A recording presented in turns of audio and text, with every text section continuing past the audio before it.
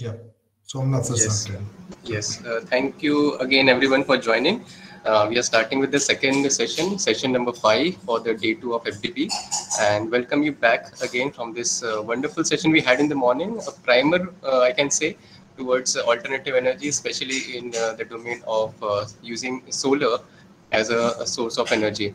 Very well conducted by our former speaker, Dr. Anaga Patel, and now we have Dr. Adinath Kunde with us. He's another bright faculty we have in the university.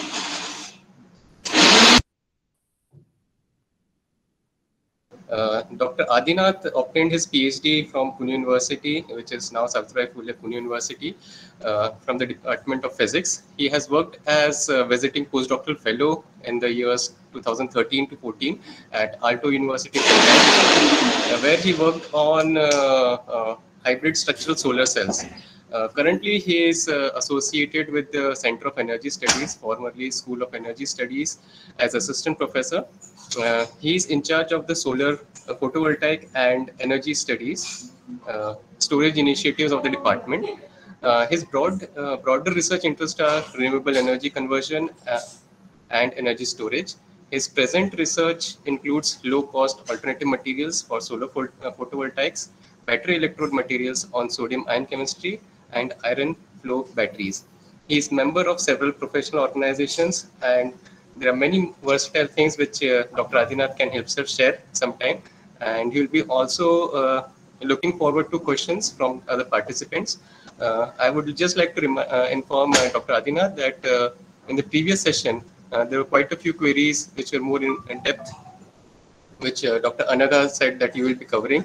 And now you have already some pre-determined questions for you as well. All So, right. thank you so much. Thank you so much for joining. And over to you, Dr. Adina. Just a minute.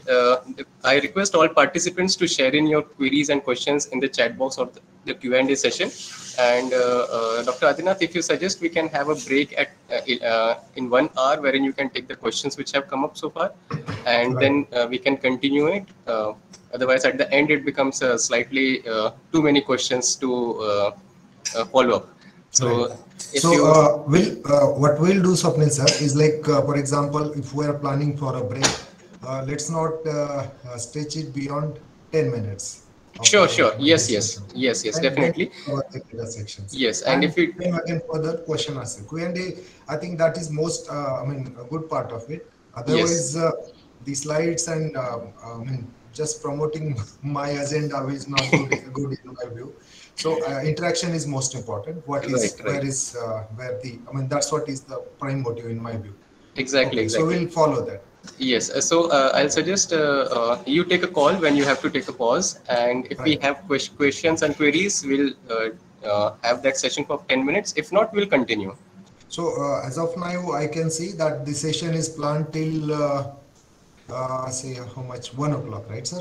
No, sir, it's till 1:30. So we are Okay. expecting like 90 minutes of a talk and half an hour of Q&A. We can break Okay. the Q&A in between as well, Right. as you Right. feel deemed that this is a time where Mhm. questions can be taken So up. let's go with the, I mean, say a plan of say 12:30. We'll have a break, meaning Yes, Q&A session, first Q&A section, and yes, then second Q&A will go for the last 15 minutes or 20 minutes at the most. definitely, Yeah. definitely, absolutely fine. Okay, Thank you, sir. thank Thank you you. so much, and over to you, Adinath. Yeah. Thank you, Dr. Swapnil. It was, I mean, just, I mean, very long introduction, which was not necessary. But despite, yes, we are, I mean, we are on the same, under the same umbrella of, I mean, School of Technology. Yeah. So we already have started some of joint activities, and this one is one of them. So looking at this present activity of FDP, I learned that Somnath sir has already given us a broad idea that it's a heterogeneous group. There are engineers who are from biotechnology group and other engineers who are from mechanical as well as computer science. So looking at this heterogeneous aspect, so what I have decided is to have a small introductory topic, and also which is energy as a prime kind of thing. And obviously the theme, that things that I will be sharing with you all are something like energy storage. I thought I'll start with solar energy, but much past is already covered by my colleague, Dr. Anaga. So what I thought I'll just go for instead of going just for incremental section, I thought I'll go for directly switch to another topic called energy storage. And also something you always learn these days as smart grids. So something of that sort will be again. I have just now I have thought of, and I have planned to have kind of interaction with all the participants. So I'll start sharing my screen.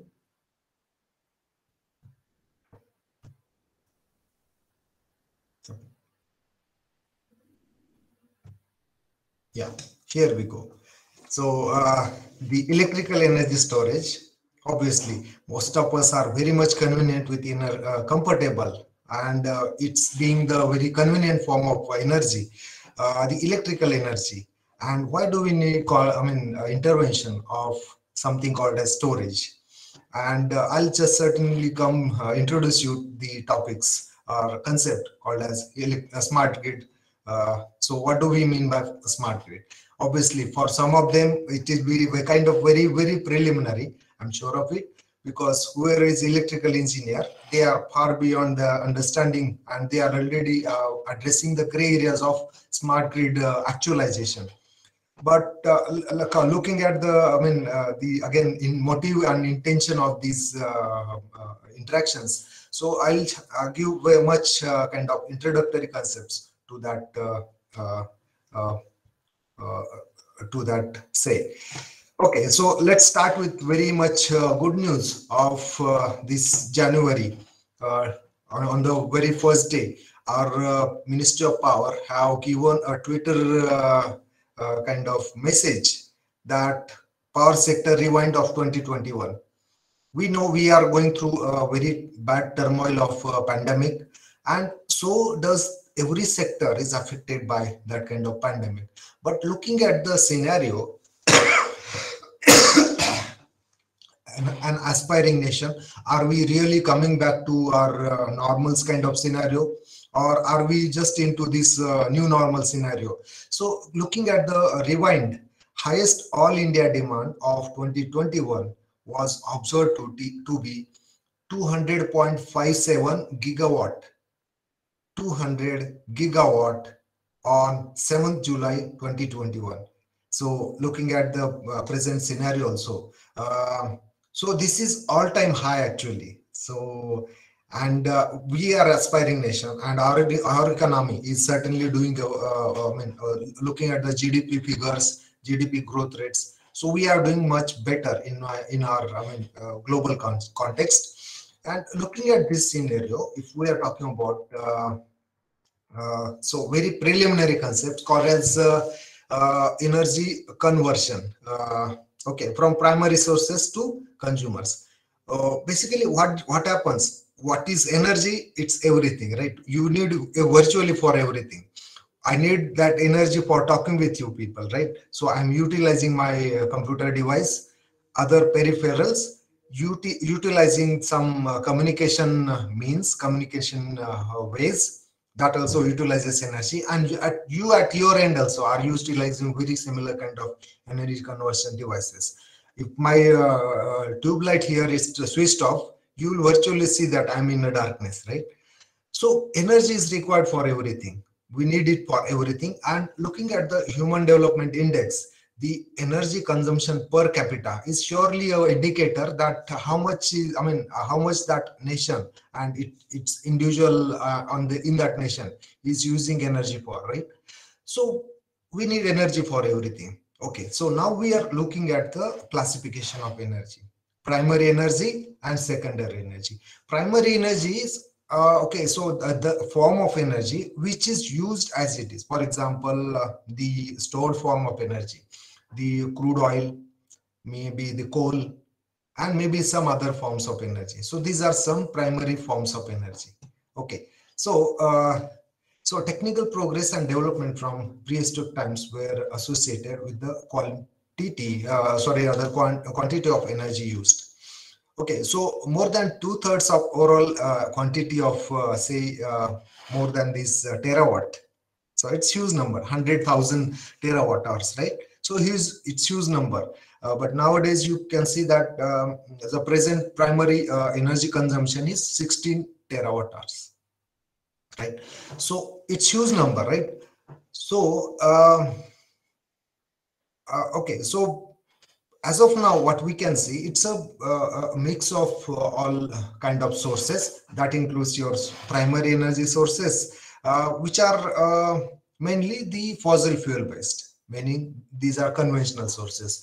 But looking at the criteria of sustainability, as UN has given us the charter of 17 sustainable development criteria, energy is I mean one of the aspect. And when we are talking about energy, almost seven criteria, sustainable development criteria, are directly or indirectly impacted by energy use, right?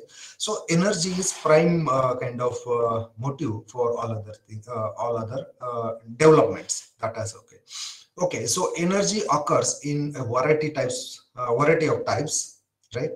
Oh, okay, so we have some fuels which are already fossil fuels. That's what we talk about. We are fortunate, but there is a lot to be kind of analyzed when it is related to those sources. Okay, so the sources of energy are, say, kinetic energy, potential energy, electrical energy, then say gravitational energy, the radiation energy that we receive from sun, right? So all these are forms of energy, right?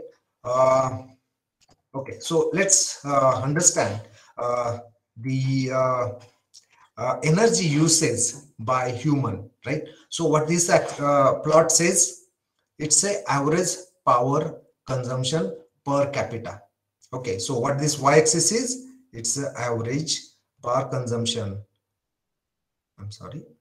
Okay, so this y-axis is average power consumption per capita. So what is this? This is again logarithmic scale, huh? What is this y-axis? Sorry, x-axis. X-axis is time relative to present. So we are here at 2022, and if you're looking at prehistoric time, obviously this is not flat, huh? This is being scaled into logarithmic scale. It appears flat, but it's a marginal increase that one can observe. But once this industrialization started, after the industrialization and globalization, okay, so these are two different concepts. One can discuss much more on that. Okay, so industrialization and globalization of that has led to tremendous increase of the energy consumption per capita. So we can scale it from this to this as a quantum jump. Obviously, this is again very short span, being it appears as if it is a vertical jump itself. So it's again very so this is very short span itself that has jumped to a quite large. So what was the demand? Earlier, the demand was very much small. Okay, so prehistoric time, it was just for food, shelter, and later on other kinds things of how we want. So what do we need nowadays? We need energy for this, that, and everything, right? So this has tremendously put a pressure on the present energy demand of the humankind, right? Okay, so I'll not go much into this plot because it essentially tells you the same thing that we have discussed on the previous plot itself. But looking at the small span of the, say, so 1800, okay, so this x-axis is the time 1800 AD to 2019, okay, and what is this y-axis? It's primary energy consumption. Again, primary, secondary. Say, I mean, let's not get into that, but primary is almost everything. That's what we can say. Okay, so primary is total energy consumption for our for now. Just bear in mind, please, that it's a total energy consumption of the world. So how it has evolved? A huge jump, right? But if we are talking about different kind of distribution, say in the year 2019 itself, the first thing was this traditional biomass. Traditional biomass has the use of traditional biomass has marginally decreased, but at this other, looking at the other total energy consumption, the demand has consistently increased. For example, after this traditional biomass is wood, what is used for majority of the rural households for their livelihood. It's a biomass, okay.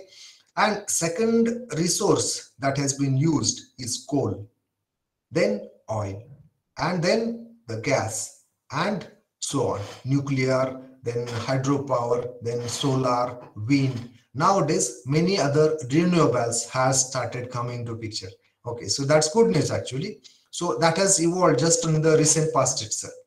Okay, so to give you a number, so how much is the total energy mix of India? Okay, we just now have noted the peak demand. It was 200 gigawatt, right? More than 200 gigawatt. But as of now, what is total capacity addition by these renewables? It's just now we have crossed 100 gigawatt of installation, renewable installation. That includes wind and solar. Okay, so traditional and other rather hydroelectricity, if we are talking about nuclear, is also supposed to be renewable. So all these will add to other further capacities, right? So as of now, even if we are looking at, okay, this is a this is a worldwide actually consumption, worldwide scenario, right? So we now certainly can note it, and the demand is continuously rising. Huh? So it's essentially the same thing that we are talking about. But if we go further and try to analyze how much is the contribution from different sources of the in this is primary. Okay, so primary energy is what?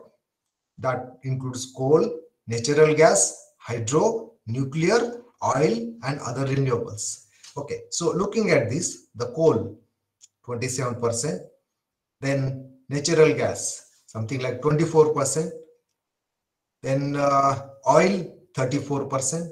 So if you add this 27 plus 24 plus 34, more than 85 or 87, 84, so 80 to 85% is typically the contribution from these fossil fuels.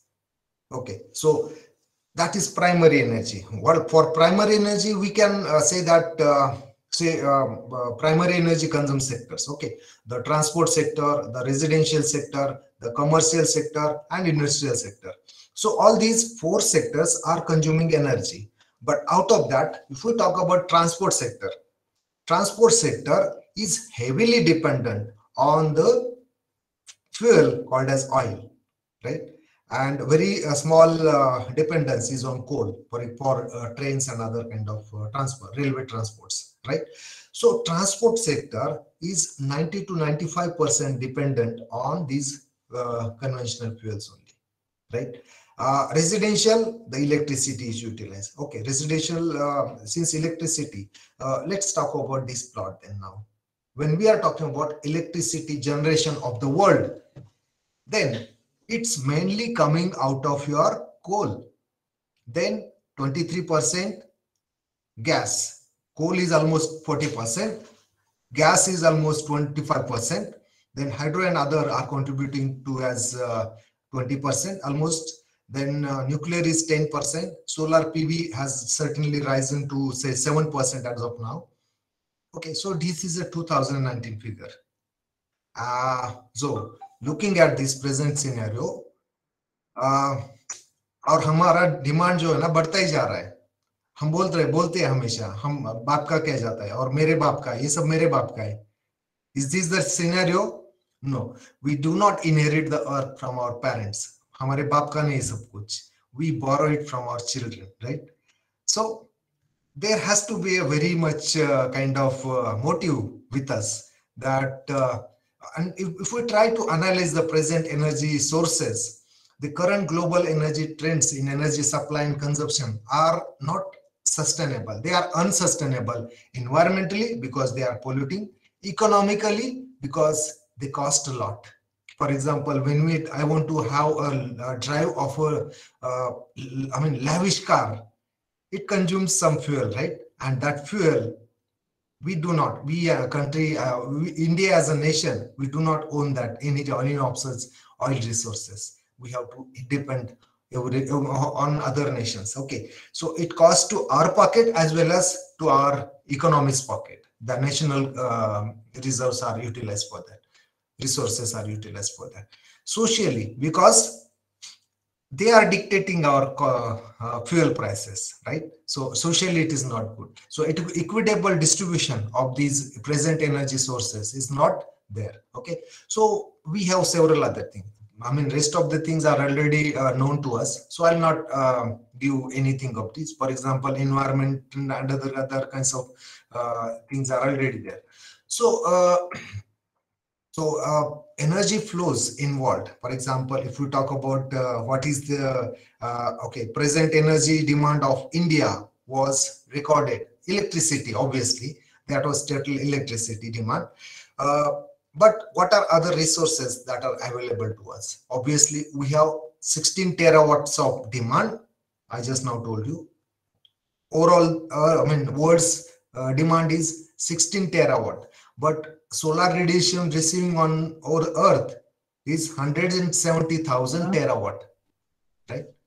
Sorry. Please go ahead, sir. Please go ahead. All right. Yeah.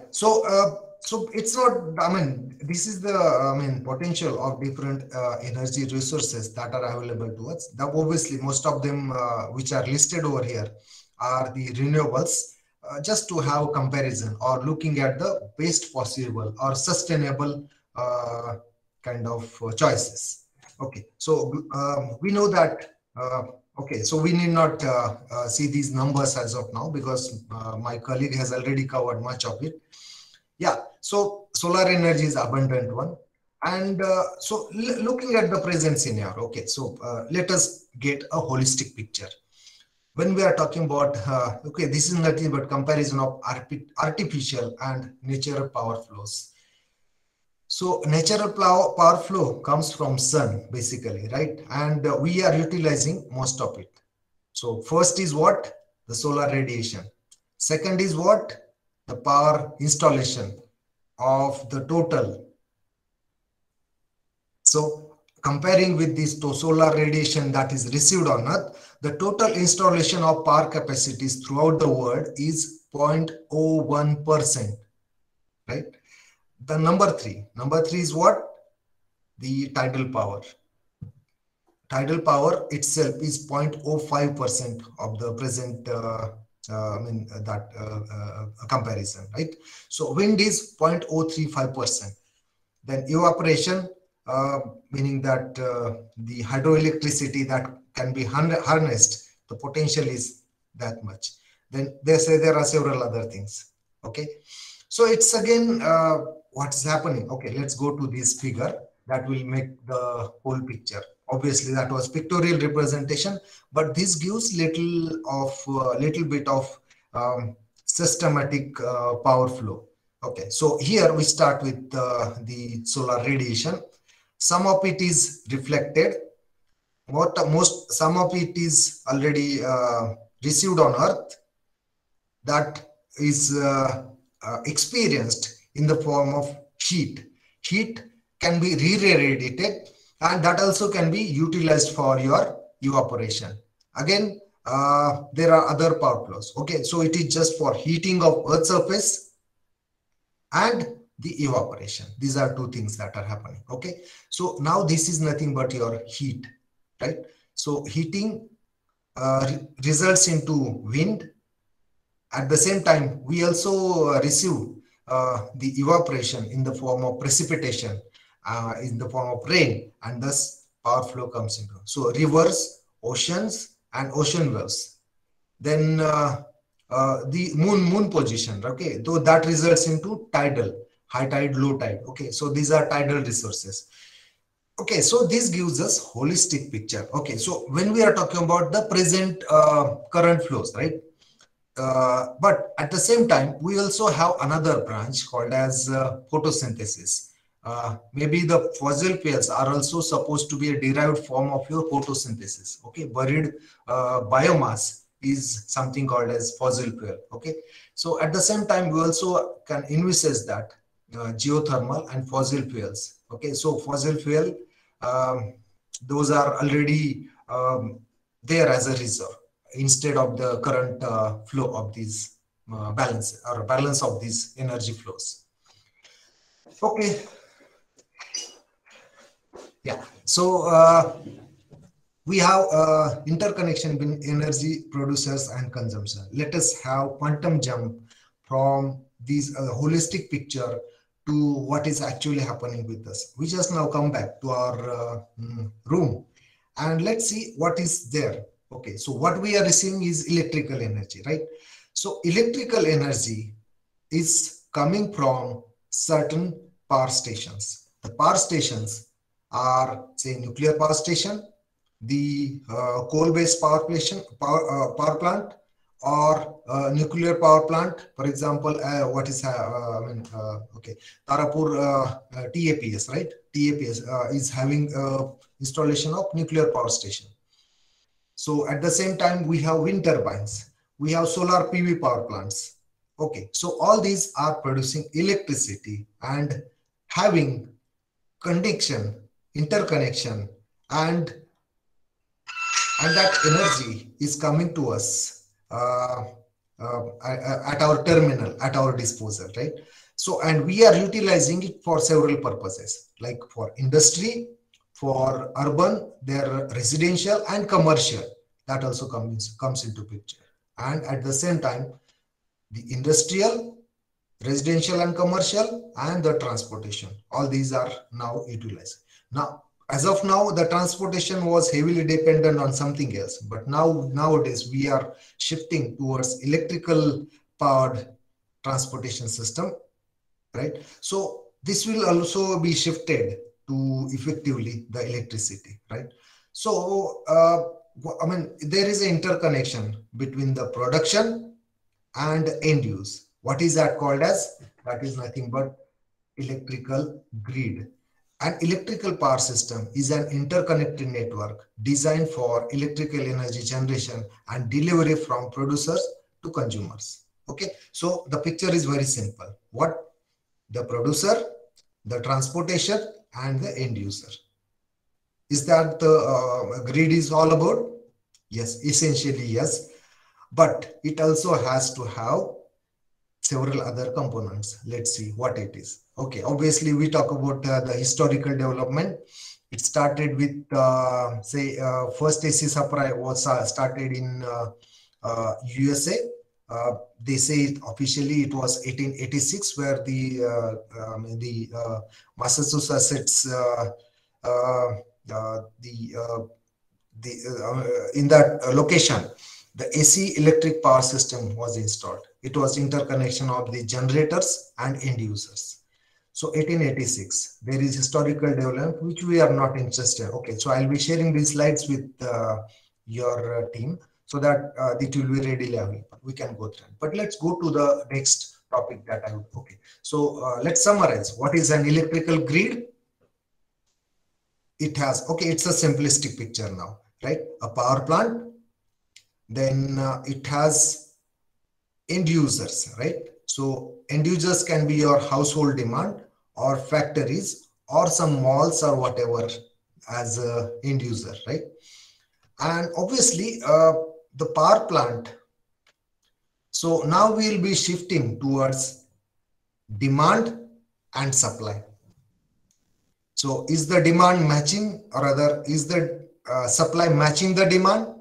We'll be looking at. Okay, so there are some intricacies coming into picture now, right? So so apart from one power plant, there can be other power plants and the consumers also. Okay, so let's have this as a smaller picture of this oval shape. Okay, so this is what the storage facility. Why do we need intervention of storage? Yes, we are going to see that in the next slide, that the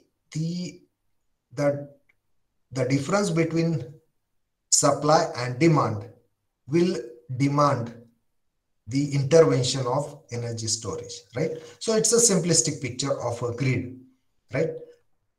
So is that very simple? No. The picture is very complicated, although here it says that we have coal-based power plant, then we have a nuclear power plant, then a hydroelectric power station, then medium-sized power plants also are there. Then industrial power plants are, so they have their own captive power plants in some cases, right? So all these are connected together, and we have a grid. Not grid as I mean at the moment we have a transmission facility.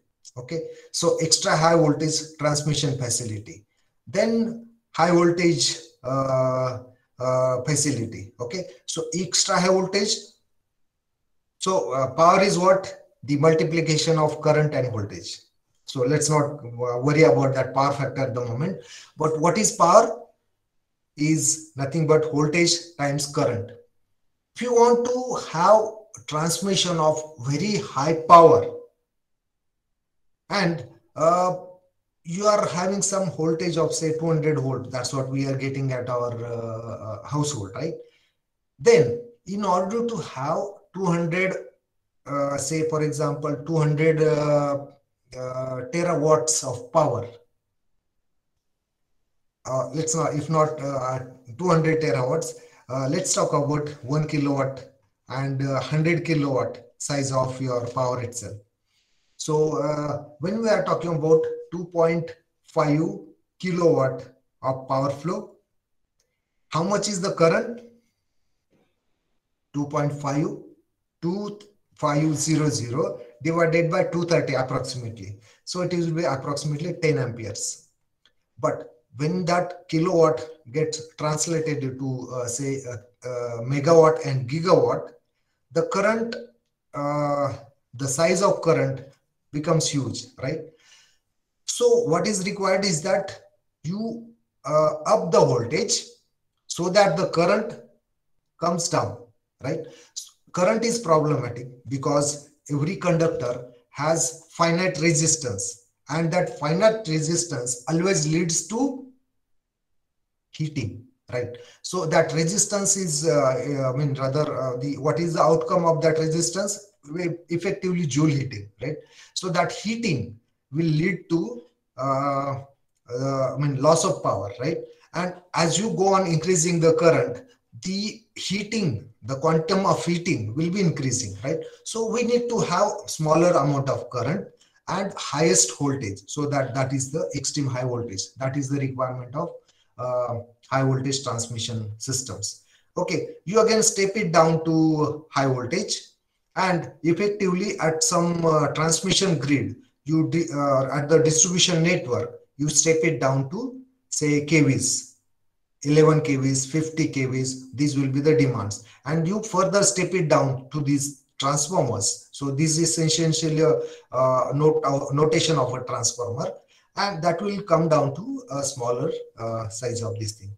So at the same time, nowadays what is coming into picture is solar PV rooftop installation. For example, wind farms are already coming into picture, solar farms are already there. Then industrial consumers, they have their own captive power supplies. Maybe DG set and other things are also there, right? So and city power station, city power plants are also there. Okay, this is I mean, is this again a very simplistic picture? No. A grid has, now what is this? Again, it is a picture collected from Wikipedia, but a network diagram of high voltage transmission system showing the interconnection between different voltage levels. So the first one is 380 kilovolts. Then we have transformers, right? So here it is a transformer. Then we have stepping down to 220 kVs. So it is drawn up to this level only. If you go for lower level systems, this network obviously will not be that much simple. Okay, so a grid, it's a grid, right? And is that simplified grid? No, it has several components.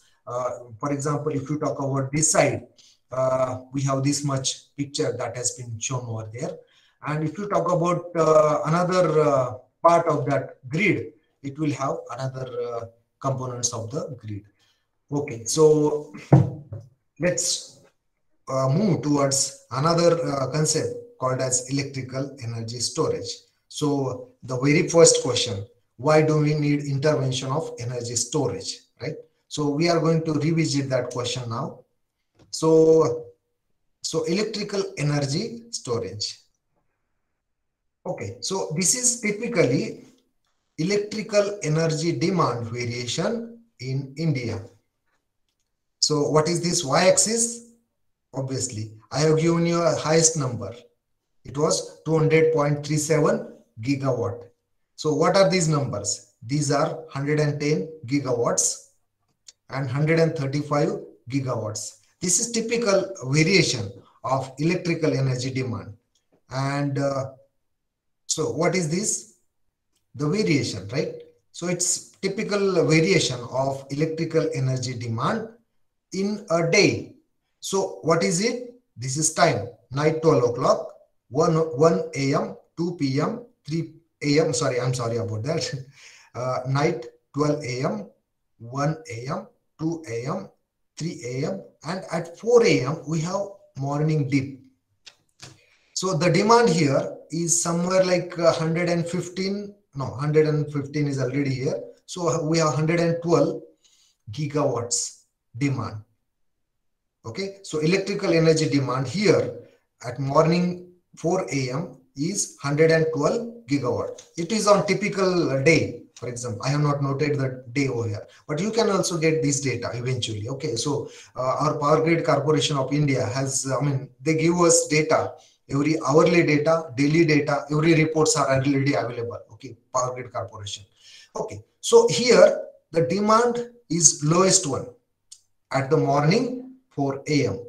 But as time progresses from 4 a.m., the demand surges and we reach the maximum of say 9 to 10. That is the maximum.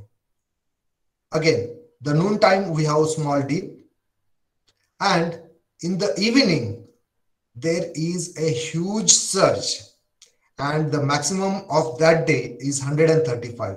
I have given an example. This typical maximum can be of 100 and not 100 but 200 gigawatts also. So this is 135 gigawatt, but on some fine day it can be as high as 200 gigawatt, and then again it comes down. Okay, so this is at evening 7 o'clock. Somewhere between 6 to 7 we have maximum energy, electrical energy demand. Okay, so what is that relative variation? What is the minimum? Minimum is 112. At what time? Morning 4 a.m. What is the maximum? The maximum is at 200 gigawatt, or for this picture, let us say 135. From 100 to 135 approximately. That's what I'm telling. So it's a huge jump, right? There is 30% or almost 35% variation in the demand,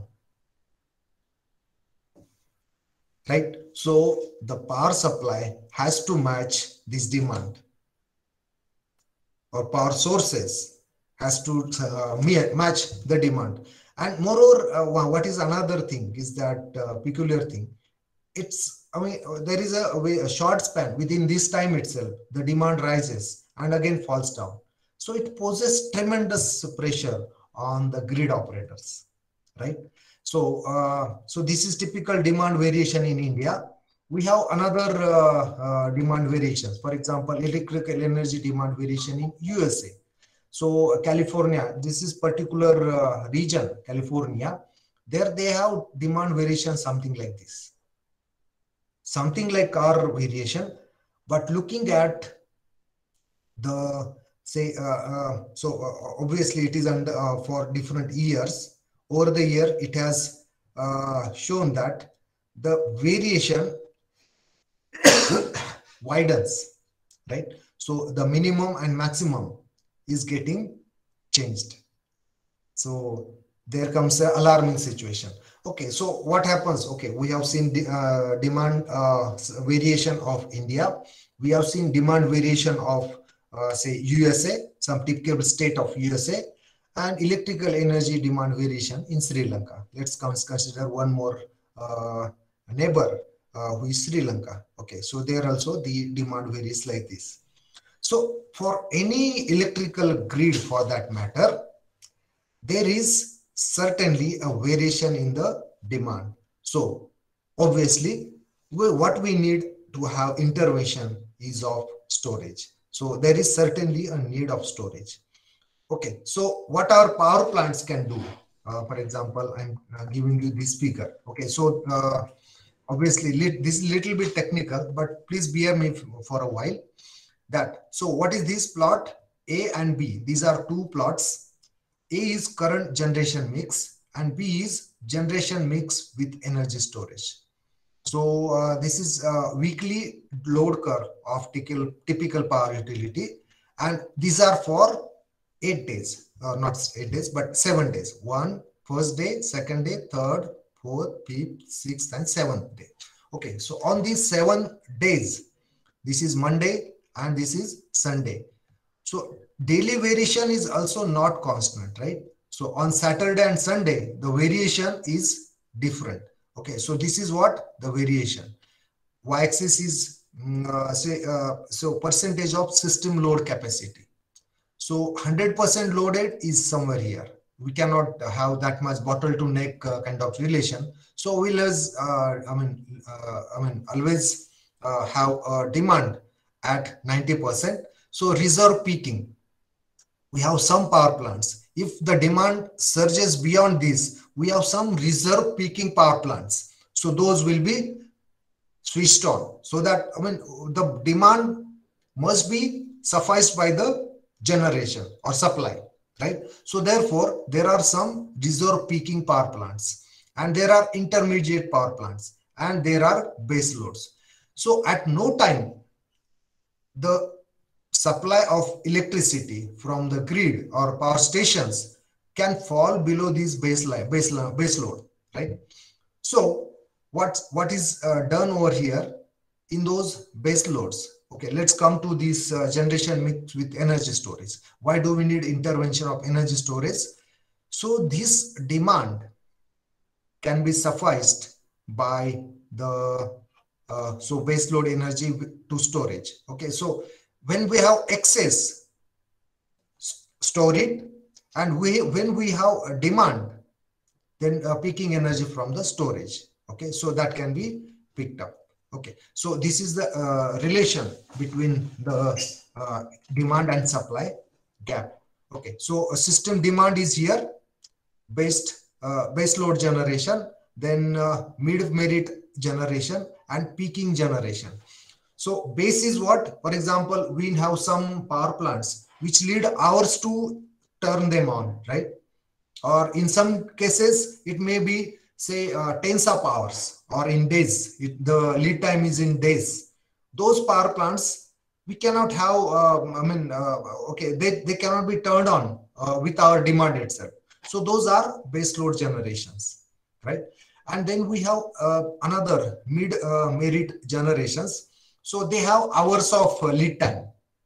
So if we want to switch them on, we need say intimation for a couple of hours. Okay, so in that scenario, these are mid-merit generation power plants, and the peaking power plants are into this. Okay, so what is done over here is like so let's start over here. Storage charged from the base load generation. So we have these base load power plants generating, but since the demand is low, generation power flow out of without storage is this, right?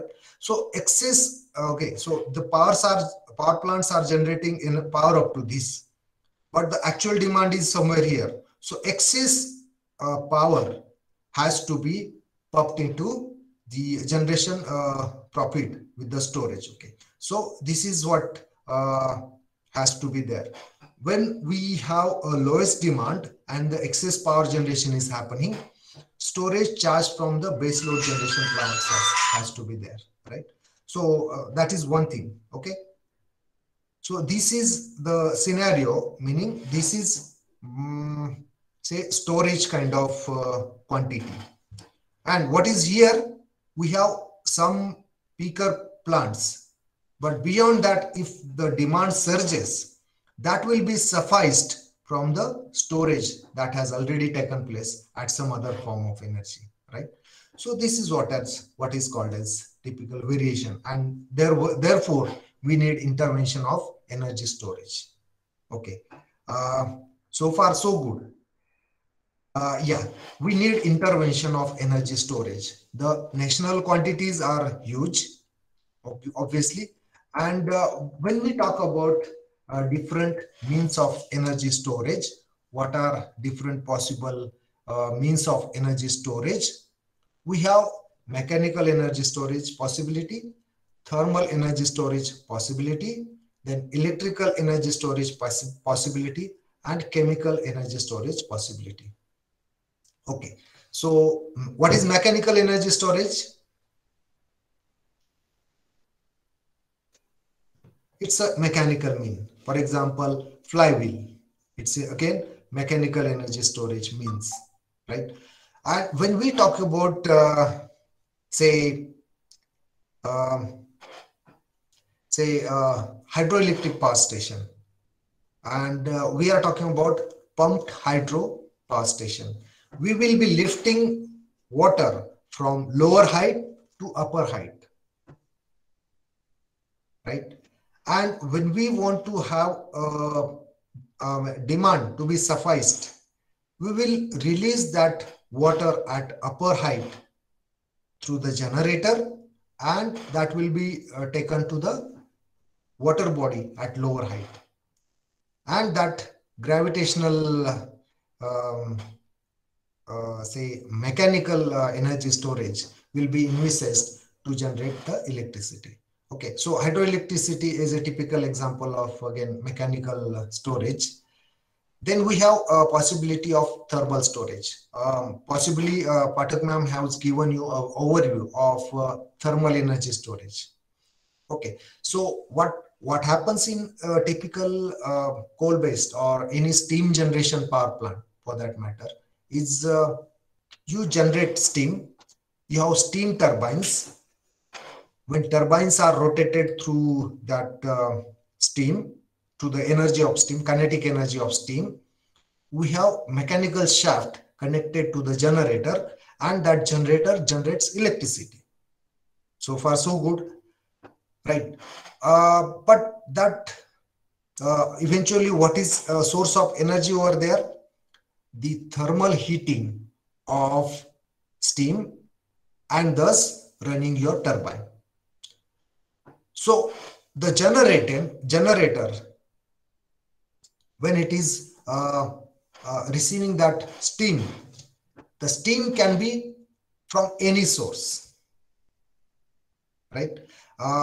For example, when we are talking about steam, so can steam be stored? No, we cannot store steam, and that's not that easy, right? So what is the means of storing that electrical, not electrical, but energy from that heating? For example, you want to store solar energy. Solar energy has a peculiar bell-shaped curve, right? So that bell-shaped curve tells us that morning 9, there will be solar energy. It will be maximum at noon, and it will again fall down. It is a bell-shaped curve. It's a predeterminable or predictable curve of solar energy. But we need to suffice that demand of evening when the solar energy is not available. So we can store that in the form of thermal energy. That thermal energy, if we are storing it at 500, 600 or 1000 degrees Celsius, that eventually can be, okay, so how can you store that? You use in the form of molten salts. Okay, so the molten salts will store that thermal energy, and that thermal energy can eventually be utilized to generate steam and run your power plant. It's very again same conventional power plant. Okay, so mechanical is there, thermal is there, then electrical energy storage. Okay, so Okay, so will not highlight this part so much because we are going to cover that in the other means. Okay, so chemical energy storage. So we can have electrochemical reactions that take place, and those electrochemical reactions can eventually be okay. So what we call it as battery can be a device where electrochemical energy storage can happen, right? So that's one more main. So we have main or other four main categories of energy storage: mechanical, thermal, electrical, and chemical. So battery energy storage is what? So not too far distant energy future is like renewable energy, smart grid, and battery energy storage. So all these things are coming together. Right? Nowadays we have electric vehicles. Those are promoted in a big way. So how much is typical energy storage of electric vehicle? For example, when we are talking about Tesla's electric vehicle, the car, they store about 60 kilowatt hours. 60 units are stored in that storage of Tesla car, right? What is typical battery rating of Nexon EV? It's about 40 kilowatt hours. What is typical storage feasibility of electric scooter? Somewhere like 4 to 5 kilowatt hours. 5 units can be stored in that battery. So this is vast potential. So all these electric vehicles, if those are plugged in at the same time, there will be a different again kind of new variation in the demand that is going to come into picture. So and that also can tell us because your devices rather these electric vehicle devices itself are smart in their nature, meaning they can tell us how much is exactly state of charge, SOC. And also a state of charge, if it is known, we can estimate is how much is the energy stored into those vehicles. Okay, so at demands, we can also request those storage vehicles, not storage vehicles, but electric vehicle to pump in demand or pump in the electrical energy into the grid. Okay, so that's also possible. That's why many forward and reverse arrows are possible. Okay, so energy battery storage, renewable energies, back and forth. Here, the energy battery storage, smart grid. Smart grid is what we are going to introduce that concept actually. It's a smartness into this grid, electrical grid that we just now talked about, right? So, so we are not much lagging for this kind of scenario where all these things are. But we all know that the uh, typical nature of these renewable sources are they are very much intermittent in nature. For example, let's talk about these typical idealized daily output variations from a solar PV power plant. Okay, so this is morning, this is noon, and this is evening. The power output from this solar PV power plant is varying typically like this bell-shaped curve. That's what I just now talked about. So morning it will start, it will ramp up, it will be maximum in the noon, and it will again come down to its minimum. So this is for typical idealized day. But life is not that simple every day, okay? Because every day is not Saturday. How the life varies? So in a clear sky, a sunny day. So we have typical variation like this blue curve, very much close to what we have in the idealized scenario. But if it is overcast, so the scenario can be like this, the green curve. And if it is raining, the scenario can be again worse. Okay. Okay. So Is this the good scenario for us? So this is typical variation from solar output.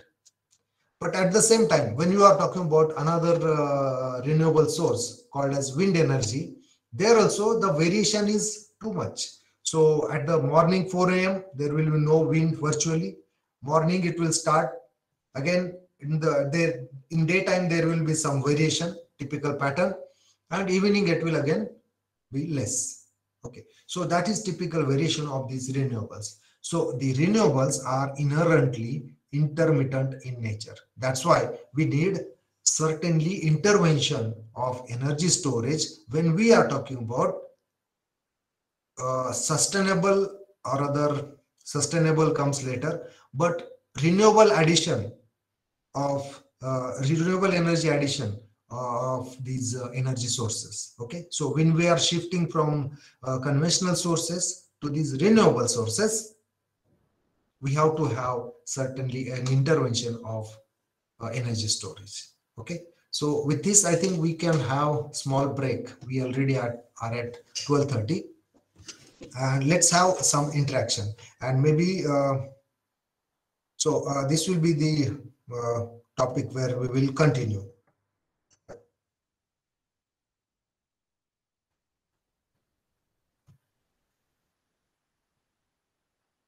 Okay, so now I'm available for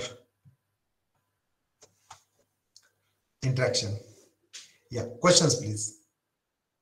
So maybe we can start with the context of our previous session where you have some questions. I'll certainly happy to take up those questions and the questions related to the topic that I have just now presented. Yeah, please go ahead.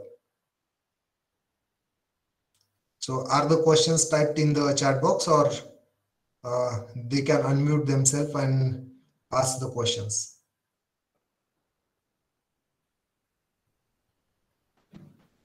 Yes, thank you, Adinath sir, for taking this break at the appropriate time. Do we have questions? I did not see any question coming up in the chat box as yet.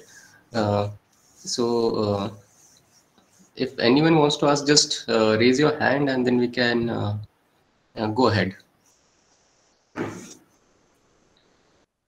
Even we can hear that whatever questions you asked in the last previous session.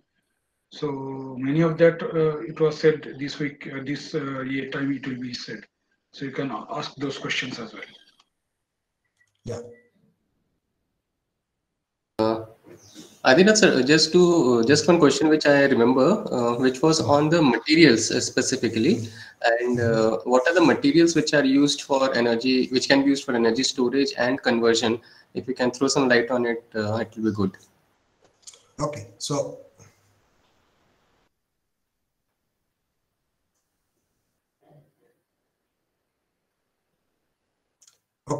materials for energy storage, right?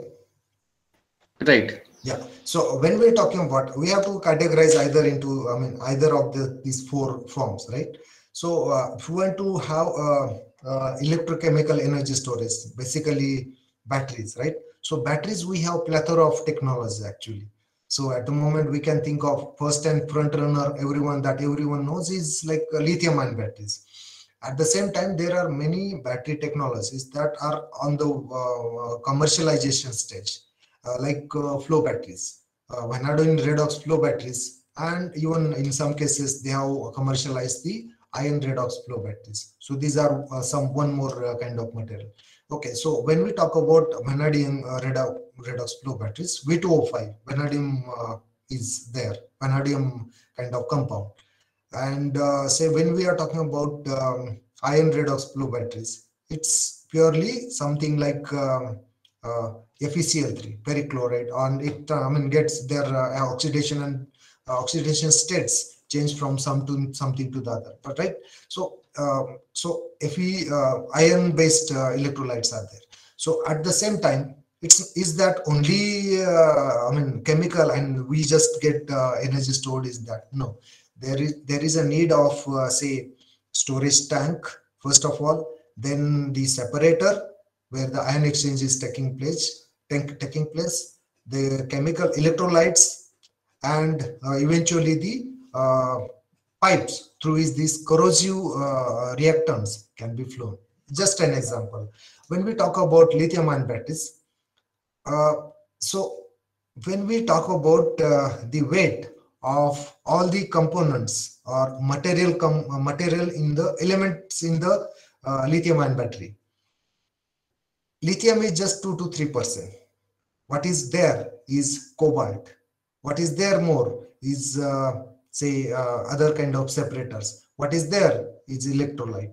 So all these are some materials. So these are materials that are especially what I talked about battery. So eventually, for example, when we are talking about another kind of storage, say for example electrical storage, super capacitor, or EDLC, we call it as electrical double layer capacitors. So there the the dielectric materials is what is required to be addressed, right? So these are for different means of storage. We have different materials that are there required for the energy storage. Yeah. So some more questions. I hope that answers Swapnisa's question. Yes, yes, definitely. Sir, we have a question from Uday Kumar, sir. He says, what is the feasibility of lithium-ion batteries for a long-term use, say 15 years, for specifically automobiles? Actually, yeah, it's a good question actually. So I mean, it's already, I mean, from the beginning itself, though, I mean, the lithium ion chemistry is much more promoted for these portable devices. The reason is simple. They do not add too much of dead weight load of the vehicle, right? Since their specific capacity is very high. But looking at the lithium ion and the components, I mean, other materials that are used, I just now mentioned that it contains, what it contains is lithium, then cobalt, and some other materials. But when we talk about India as a nation, or let's talk about the worldwide scenario itself, the lithium, out of 100%, say 28% or 23 to 28% lithium is mined in China. The mining happens in China. Rest is somewhere else, maybe Australia, maybe Chile, maybe some other nations of the world. Okay, so when it comes to total, what is called as purification or refineries, almost 80% of refineries of lithium-ion batteries are owned or controlled by China. So is this a good scenario? No, obviously for long term. So this is again, so a new kind of Middle East, right? So for as of now, we were heavily dependent for these the oil-based resources to the Middle East, right? So we'll be shifting that to someone else. Okay, so that's what is the scenario. And yes, this is the scenario, and it's certainly not good, right? So we again, how much is the capacity? Much is planned by government that there should be indigenous development, but obviously we are in a global kind of market, right? So we are part of a global market. So whatever is economical will be preferred by the consumers, and obviously that the whoever wins will be the winner. So although we will be promoting indigenous manufacturing, but there is a lot that has to be debated and will be decided by the market itself, right? So it's obviously it's not a good solution in a long run, and that's what we must appreciate, that government has initiated new initiatives like hydrogen mission has been launched this year itself.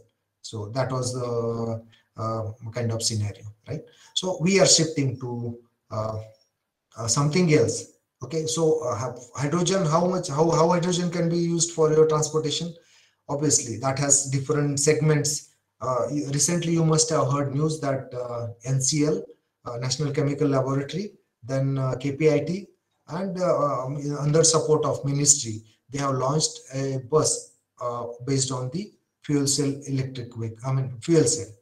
So fuel cell is what eventually it is utilizing hydrogen, uh, and then that hydrogen fuel cells are generating electricity, and that electricity is powered to drive your bus. Okay, so this is eventually something else that has to be thought of, right? So that's what is my opinion on this fuel cell. Obviously, no long run kind of sustainable solution can come from the lithium and batteries, and so to the scale that market will require, obviously not at all. So can I read the questions from? Yes, Yeah, so I'll just read it for you. yeah, So the next please. question is from Asmita Marathe. She is asking what is generally the return of investment if we use energy storage with 1 megawatt PV plant? Okay, so that's good question actually. Uh, when we talk about energy storage, obviously, so we have to talk about LCOE, levelized cost of energy. And when we talk about energy storage from different segment of storages, the LCOEs are different. So specifically when we are talking about solar energy storage, but solar energy storage can have different means. Let's talk about battery energy storage, BESS, battery energy storage systems. When we are talking about generation cost of solar PV, that is actual cost. So I mean, though the bid says that at megawatt scale we have in rather discovered, the government of India has discovered the rates of 1.99 rupees a kilowatt hour at commercial level at gigawatt scales.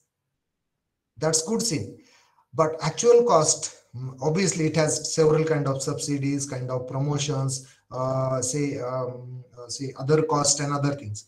But when we are talking about actual cost of generation of electricity from solar PV, it is somewhere between 4 to 7 rupees a kilowatt hour. Okay, so that is one cost. When we are talking about cost of energy storage through battery energy storage systems, the cost is somewhere between 25 to 30 rupees a kilowatt hour. I'm talking about LCOE, levelized cost of energy storage. So battery based energy storage systems are costing us somewhere between 25 to 30 rupees. Yeah. Okay. So to compare those numbers with our commercially available electricity sources, meaning utility charges.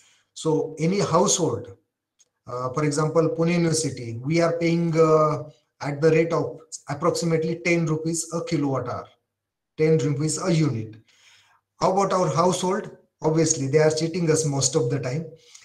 Though they say that your base rate between 0 to 100 kilowatt hour of usage, they will be charging us at say 3.4 rupees a kilowatt hour. But actual, if you talk about number of units consumed and the actual bill charged to us, it comes about somewhere between 7 to 10 rupees a kilowatt hour. Okay, so that is typical cost of electricity that we are getting out from the without any. We do not own any storage source. We just buy it whenever we need it, right? So from utility, we are getting it at 10 rupees a kilowatt hour, and the storage costs us somewhere between 25 to 30. Let's consider the lowest cost. If it is 25 and you are adding the generation cost of say 5 rupees, that eventually costs 30 rupees a kilowatt hour. So that's what is my analysis. So, yeah, in that case, storage with PV is not advisable. Yes, it's advisable only when it is commercially viable. So for example, if it comes down to the cost of say tune of say 15 rupees a kilowatt hour, and then with some capital subsidy or incentivization, if we are able to bring that to at parity of our grid in electricity, then there will be a quantum jump towards these technologies for energy storage. That's what is my reading. Okay, okay. Thank you very Thank much. you.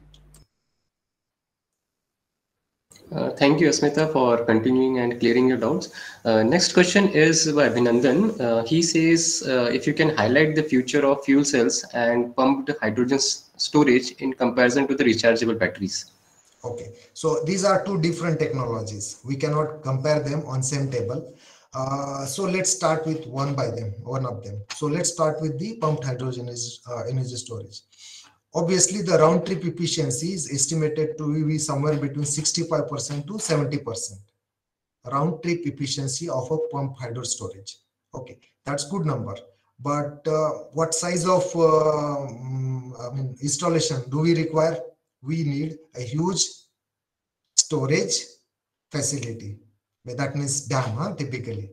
So the dam are not that really good kind of scenario, because to build a dam, we know that it costs much to our environment, it costs much to national resources, and relocate that kind of populace and whatever is there, it takes huge efforts.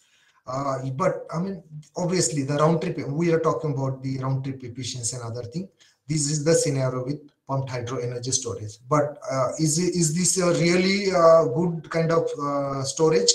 Yes, it's very good storage, because the lead time is in minutes. So whenever you need it, it can be just switched on with say minutes of lead time, or at the most hours if it is. No, not hours are not needed. It's a lead time is in minutes only. One thing. Okay, so let's go with the second, the fuel cell. So fuel cell are not really a storage device for that matter. They are just conversion devices.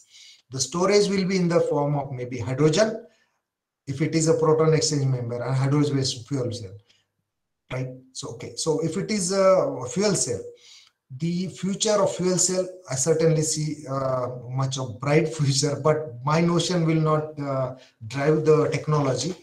It will be decided by the technology, because as of now, if we go into details of the fuel cell, there are many gray areas and many technological challenges. For example, the distribution of this hydrogen over the over the membrane itself, so that there is kind of even distribution, at the same time effective, rather efficient use of hydrogen. And there are many other challenges, technological challenges that are needed. Okay, so that's what is my view on those two things.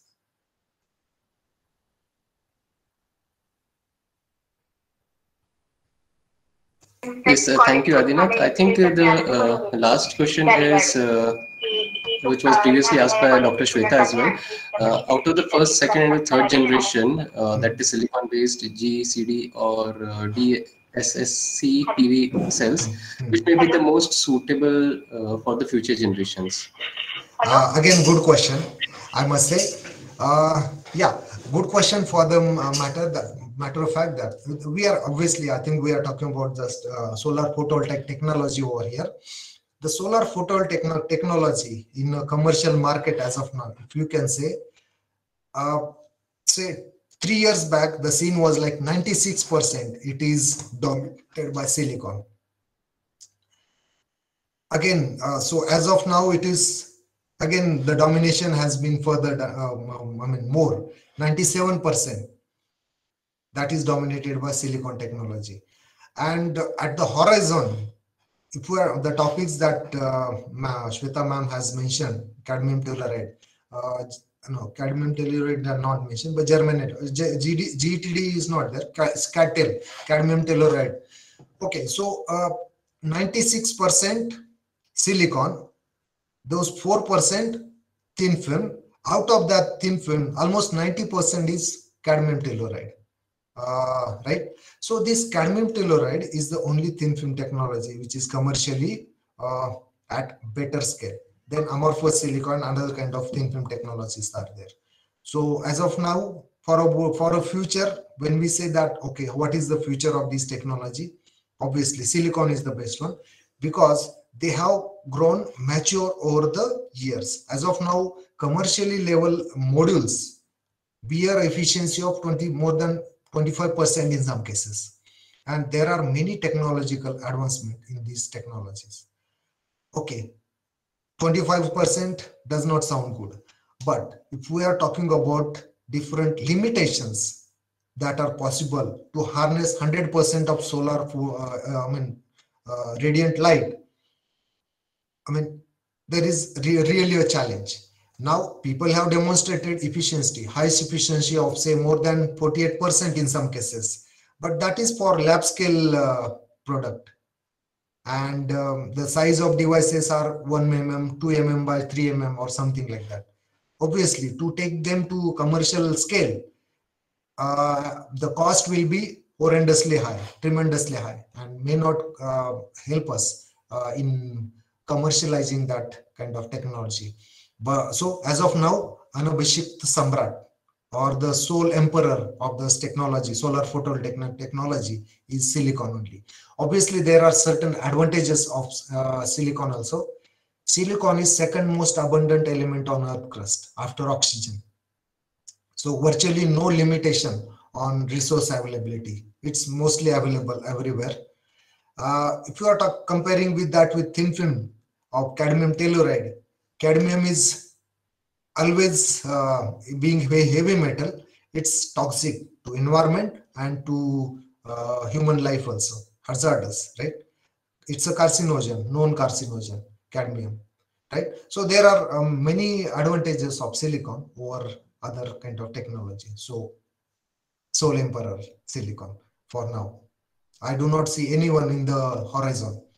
कोणाचंच challenge नाही त्याला. Thank you.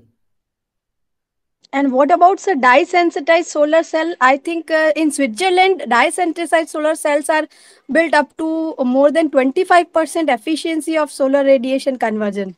Yeah, so that's good input. Yes, there are many demonstrations as well, but again, they are to bring them to commercial scale.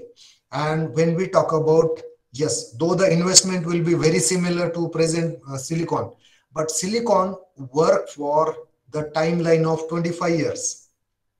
After 25 years, their efficiency drops down to 80%. It's not zero. But how about those demonstrations of dye-sensitized solar cells? Their life is not beyond hours demonstrated as of. So couple of hours, it cannot be compared with 25 years, right? So there is long way for these new technologies that to be considered as really competitor. Yeah. Okay, sir. Thank you, sir. Thank you, Dr. Adinath. I believe that was one interesting question that we had. There are two more comments by Abhinandan. Are 24/7 off-grid hybrid system with battery backups practically feasible in remote locations?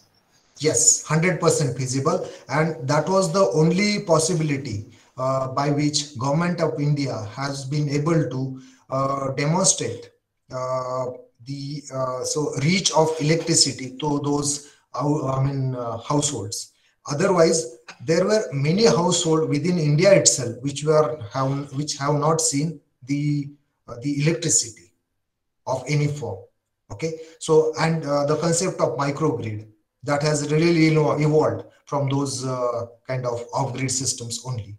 Okay, so it's really a very convivial, very fantastic idea to have off-grid systems as well as smart, say what is called as microgrids, right? So these are very nice concepts. Yes, it's really possible. Obviously, one has to assess the load curve, and thus we have to design our reserve, meaning the storage battery systems for that matter. Yes, it is very much possible. Right. Abhinandan has another query. Like, one of the major drawbacks of EV batteries is the charging time as compared to the petrol or the diesel refilling units, which is just put it and drive away. So what is the solution that you can suggest so that this time lag which is induced by the battery charging can be overcome? Okay, the quick comparison is just with, okay, we'll compare with our present scenario. We go there, we have stored energy packets. What are those stored energy packets? the dispensing pump, right? So that delivers that energy packets into our fuel tank, and we utilize just that happens within a span of say 5 minutes itself, right? So with kind of similar scenario, what we should be in position to do, okay, it takes, I mean, the energy is dropped in our electric vehicle batteries very slowly. That's what is the concern at the moment. So what's the best possible way?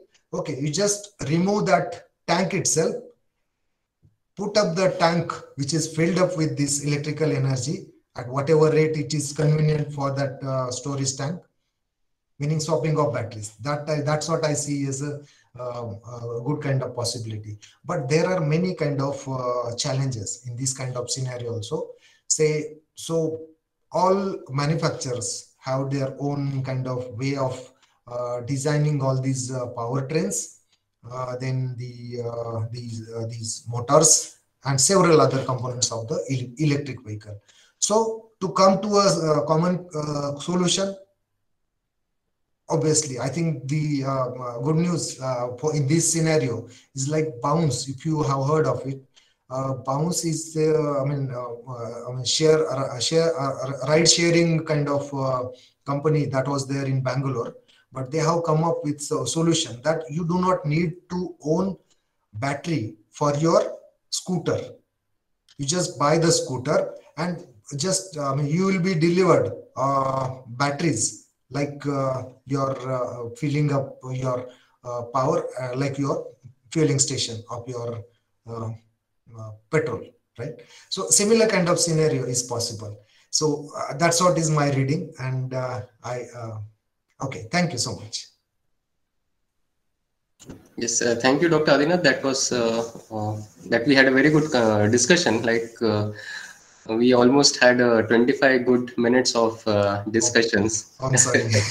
No. It's absolutely that is what is required when we are having interdisciplinary related discussions. It's always good to be based on discussions over sometimes the sessions become monotonous. Right. So if you can just proceed with the rest of the part, we can take the questions at the end. Thank you so much. So I'll go for the remaining part of my presentation. Yes, please. So, and let's stop what time? 12:45. No, it's still 1:30, right? Yes. So maybe you can little beyond 1. I'll be stopping my presentation, right? Sure. You can take 15 more minutes, and then we can have Q&A. Right, sir. Okay, so taking things further, we were here that we need intervention of energy storage in order to push the two drives called as sustainable energy, and at the same time, we also need kind of new energy sources which are there at our disposal. Okay, so we need intervention of energy storage. So just now we were discussing, right? So these are also energy storage means, but wood is storing at certain energy. So this is energy density of those fuels, right? Wood, coal, petrol, propane, methane, uranium. All these are energy sources, and these are storage media for that matter, right? So they have their own energy storage, meaning what is called as so heat of combustion in some cases, or heat calorific value for that matter. Okay, Dr. Adinath, if I can just interrupt you, can you please go to full screen mode, presentation mode? I'm sorry. Okay, I'll just start. Yeah. So so it's again. I'm sorry again. Sure, sir. Please continue. Yeah. So what kind of energy storage do we need? So do we need this kind of storage? No, it's already there with us, and we are using it extensively. But we need some secondary energy storage. These are primary energy storages for that matter, right? But we need intervention of energy storage, which is secondary energy storage. And we just now have listed that there are 4 means of secondary energy storage. Okay, so the intermediate unit therefore has to be able to separate partly or completely. Actually, sir, your screen is not visible. Sorry. Sir, your screen is not visible. So is It that the is case visible. with? It is visible at our end. Visible. Yeah, possibly the internet connection is causing problem. Or you can please just relog in so that it will be visible. Thank you, sir. Yeah. So this intermediate unit, there is some, I mean, requirement obviously, and we need that secondary energy storage. And obviously, so what is the function? Charge, store, and then discharge. When we are talking about their scales are different. So for example, in a flywheel, we cannot store it for virtually days, right? So days cannot be stored. I mean, days energy for say a couple of days, we cannot store that in the flywheels, right? So these are the, I mean, again, there are some parameters that decide that what should be the means of energy storage. And obviously, what are the components? Power transformation system, central store, and charge discharge control system. Obviously, what is, okay, again it is again kind of bookish kind of or theoretical concept, but this is what is the typical approach of the system. So there are two ways, the schematic diagram of the position of energy storage device within the system. We have conventional system, and then we have series connected systems. Say supply side, obviously we have generators, we have transmission line, and the demand side. Yeah. So the demand side, and there in between there comes a storage, conventional energy storage systems. Okay. So we also have possibility to have supply side, demand side, and energy storage combined with transmission line. Okay, so this can be either conventional or series connected kind of systems. Okay, so these are two ways. So this is conventional storage. There will be separate storage system. There will be obviously inflow and outflow of that storage medium. And we have series connected systems itself, right? So we have a supply. We store it in the form of electrochemical energy storage, for example, and we suffice that demand with whatever is the possible way, right? Okay, so I think let's not highlight these topics too much, since we already have given these, given a thought on these different means of storage. They are thermal, mechanical, chemical, and electrical energy storage, right? So we need energy storage, intervention of energy storage for, say, some examples are frequency regulation, then community energy storage. That's what one respected sir has discussed about. Then residential energy storage, then peak shifting, and load leveling. So all these are the applications of your energy storage systems, right? So frequency regulation is what? If your demand and generation are different, there will be too much variation in the frequency. Power engineers or electrical engineers will know this concept, but let's not get into details of that kind of scenario. But we just note that if the demand and supply are not matching, there will be tremendous pressure on this frequency, right? So to have a regulation, as a regulation, the frequency, for example, in India cannot vary between, or rather beyond 0.1 hertz. Okay, obviously the regulations are there. I'm not, I don't have those numbers handy, but I can certainly share those with you. But there is a, say, for example, so I said that 0.1 hertz. So it has to, in an idealistic case, it has to be a 50 hertz itself. Okay, so there will be some tolerance that is allowed.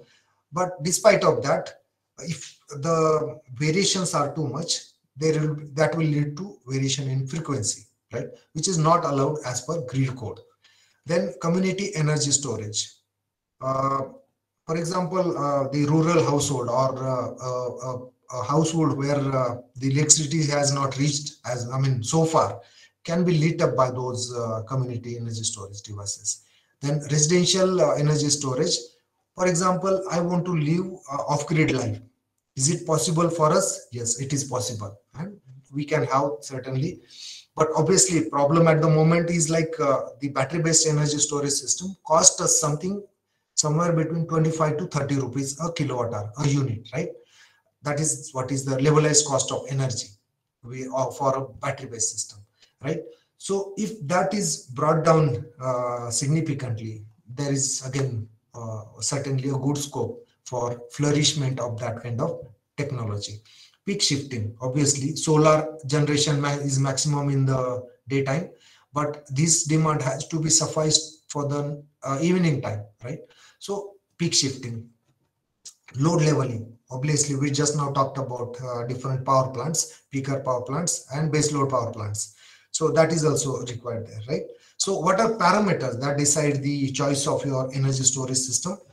Energy density per mass or volume. For example, people talk about lithium ion batteries, but is only the technology? No, conventionally we know that for 100 years lead acid based technology was there and it is still there for most of the application. But what is problem with them? The weight of that, or other energy density per mass and per volume of that technology, right? It's very small for lead acid.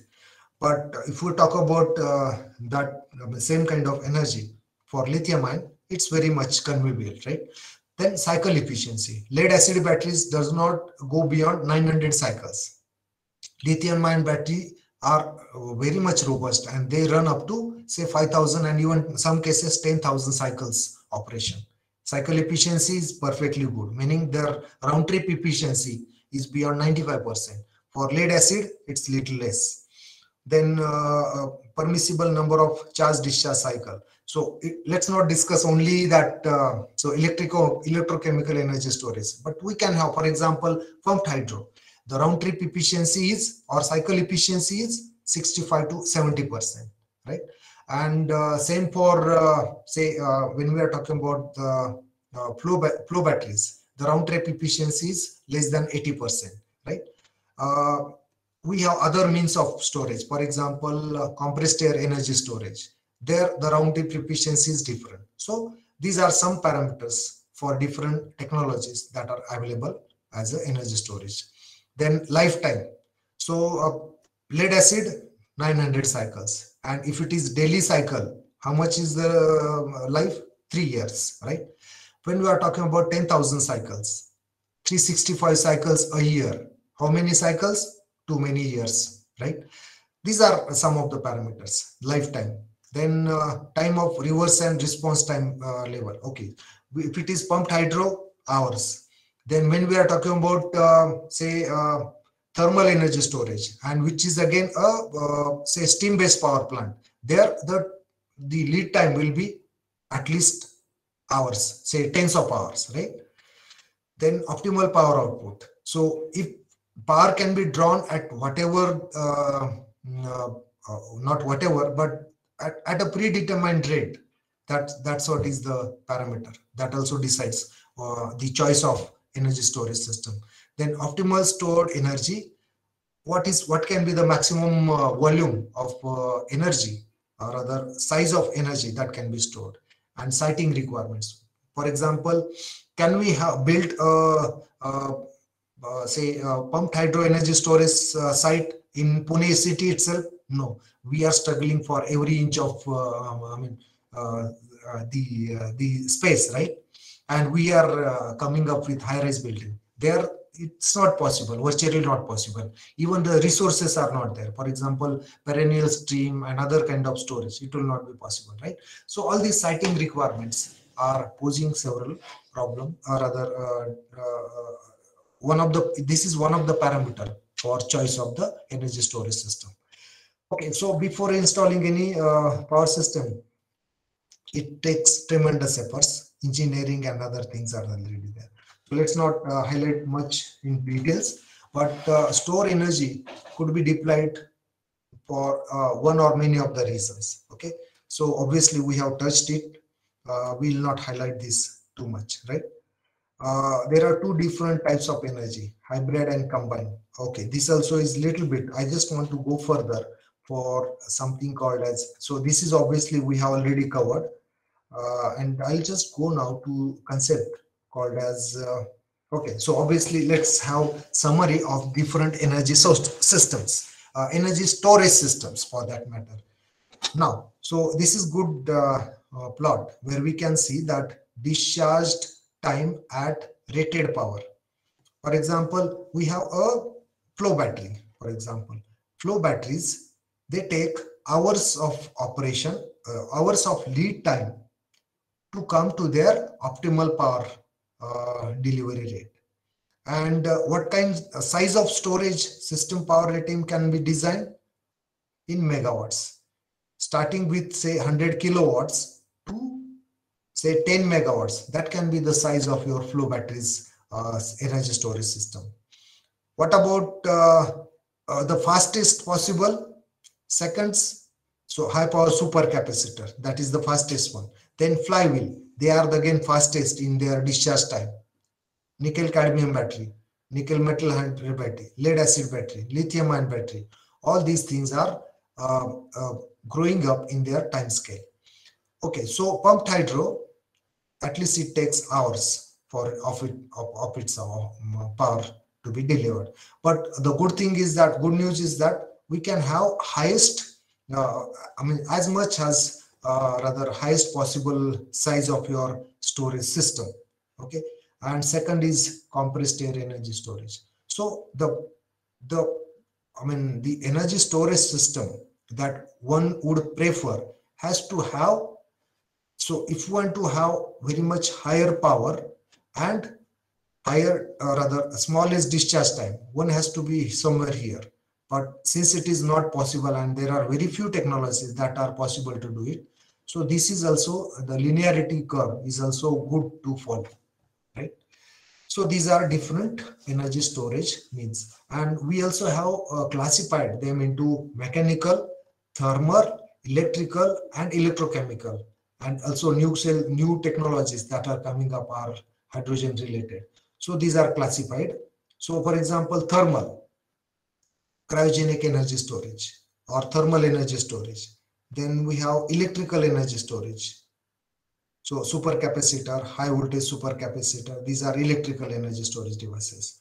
Then electrochemical, all kind of batteries are electrochemical devices. Then mechanical, compressed air, then pumped hydro, flywheels, these are mechanical, right? So these are different classification or the panoramic view of all energy storage systems. And what are different applications?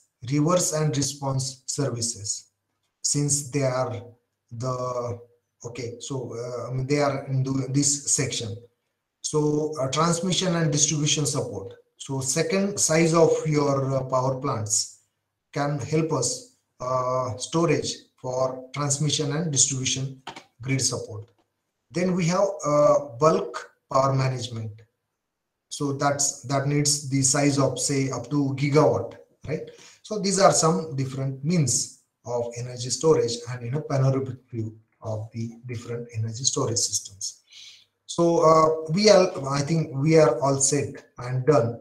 Obviously, again repeating of some of the concept. So I'll just introduce you the concept of smart grid. So smart grid is something, it's not okay. The name itself suggested that it is smart, right? It has some intelligence. Okay, so what is it? Let's see. So basically, smart grid is what we conventional way is what providing electricity. So this is the this is the role of your conventional utility, right? So utility, the role of utility is to provide electricity. But we nowadays have very much backup of information technology, and that information technology and providing electricity, if they are having something as a common, that is called as smart grid. It's simple as that to understand. So we add smartness to the conventional electricity supply chain.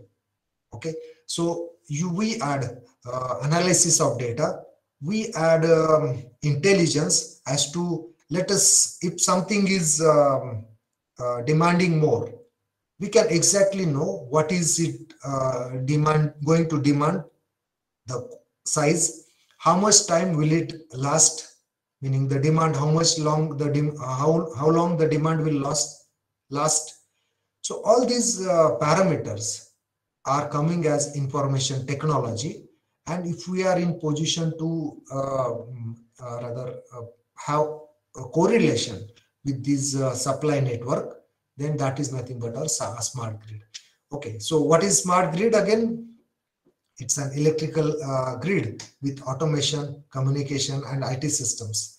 So why it is very much okay? Obviously, I have taken all these things from Smart Grid Forum of India.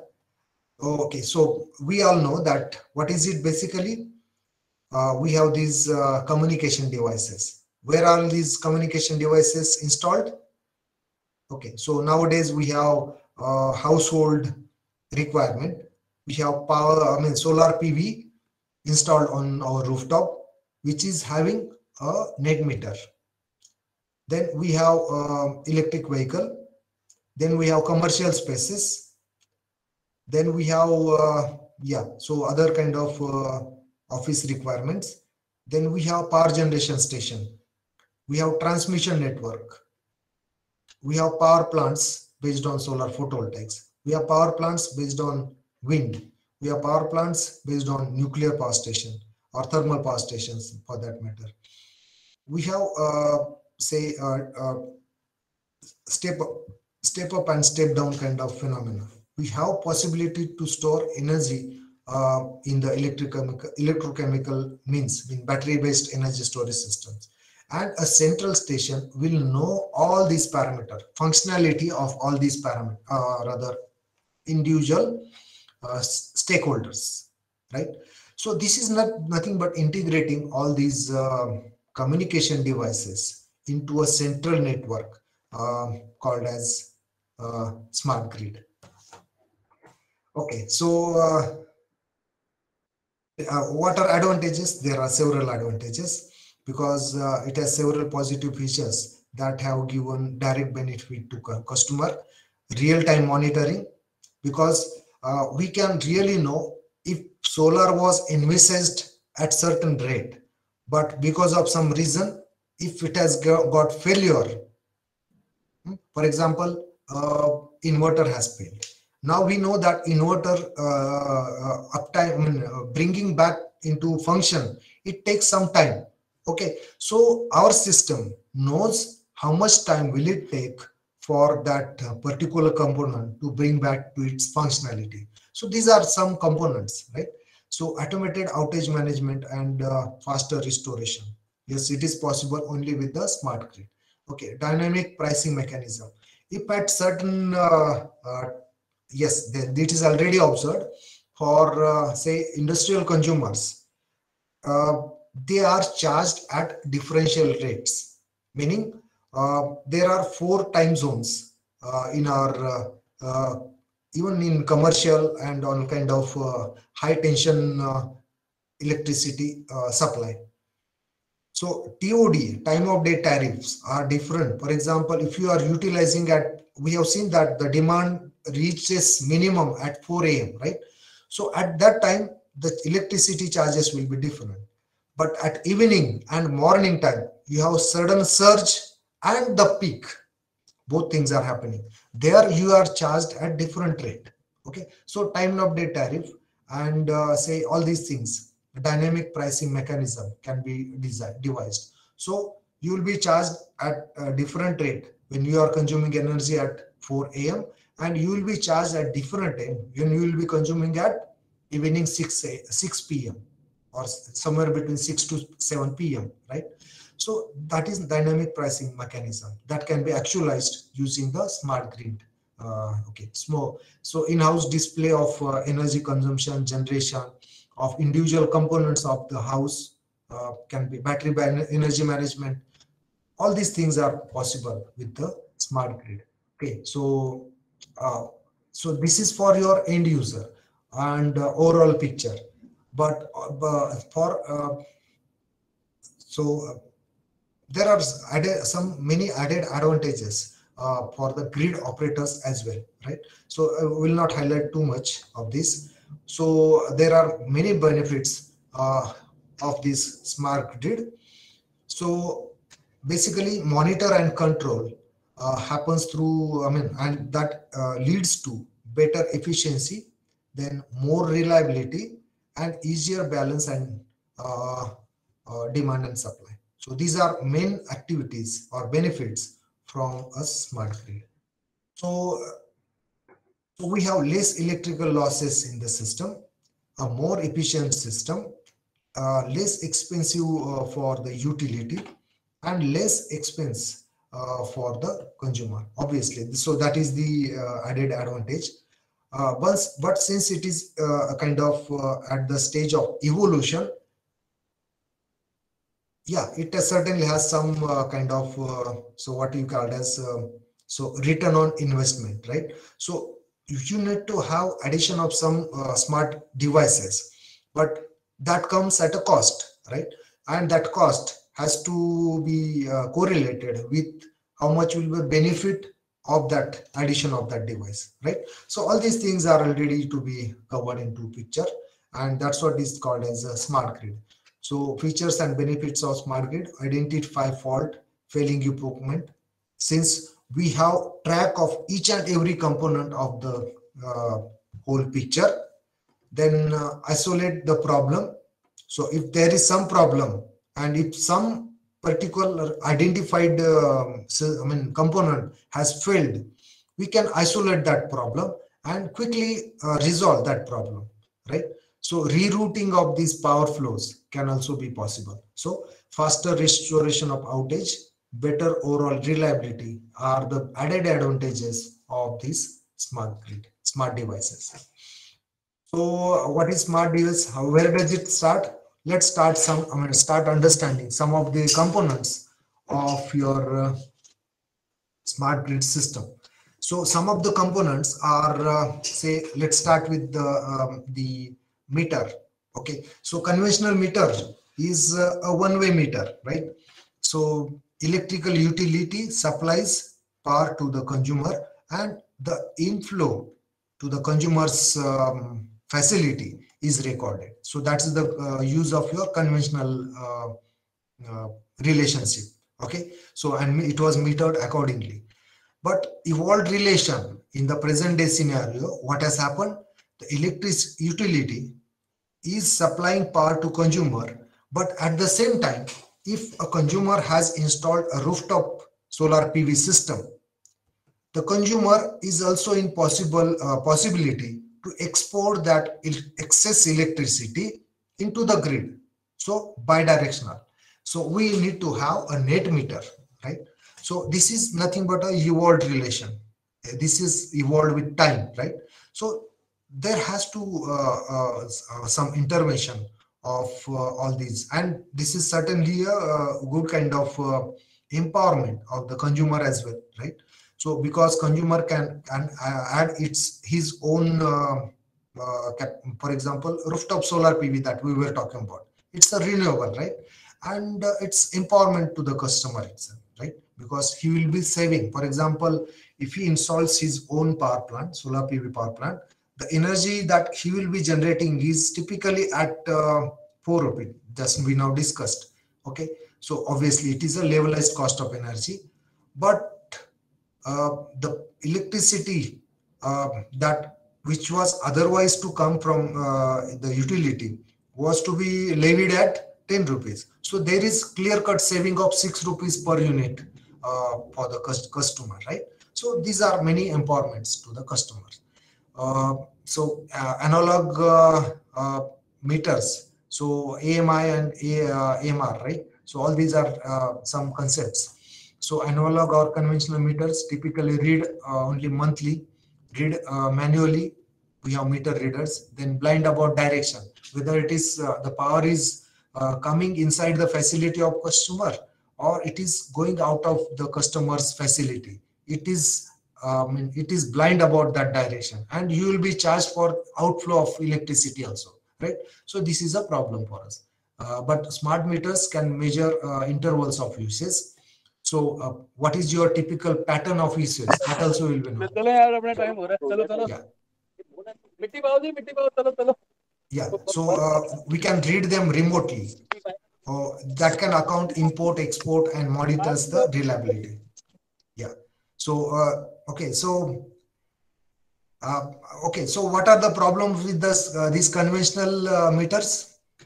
The wrong metering. Maharashtra man gets rupees 80 crore electricity bill. Rush to hospital with high blood pressure. Okay, so these are some drawbacks of our conventional or haphazardical meter. Okay, so instead of this conventional meter, if there was a smart meter, everyone was empowered to have rectification of that problem, right? So these are many advantages. Obviously, there are many other. So one-way meters are AMR, automated meter reading, and two-way meters are advanced metering infrastructure.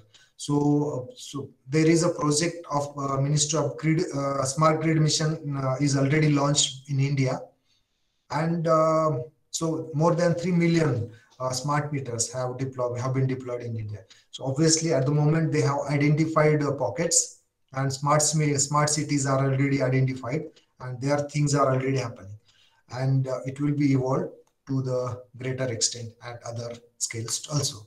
Okay, I think with our premise, to follow our timeline, let me stop at this moment.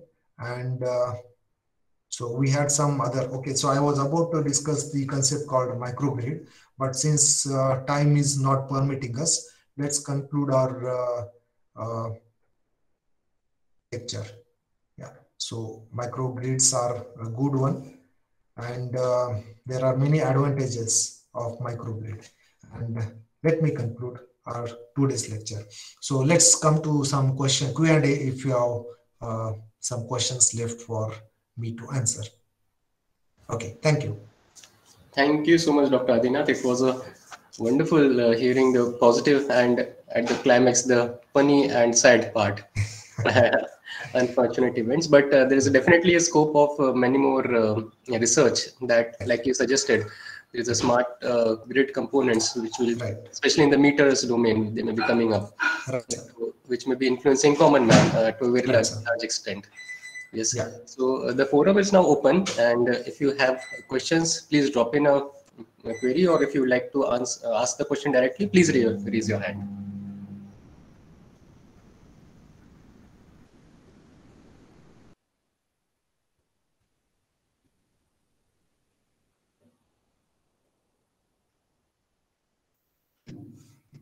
I think everyone is waiting for lunch.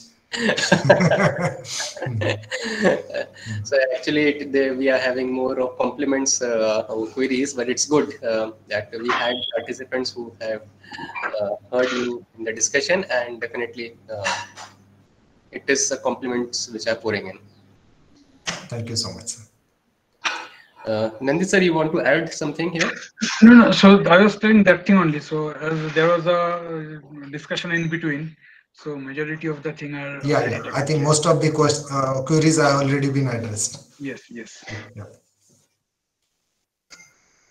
Then Adinath, why don't you tell us what is the future that you see yourself in your personal capacity, and what all expectations that you have from the participants to take them with them when they close this energy section today?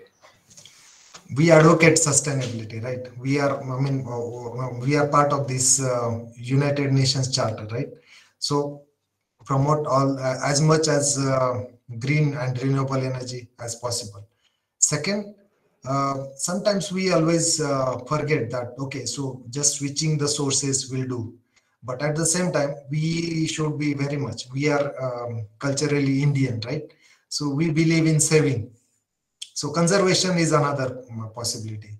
So whenever not required, we can switch off the appliances, and basically lighting. Okay, other appliances have their own requirement, and they are cyclic, for example, even your household also. Yeah.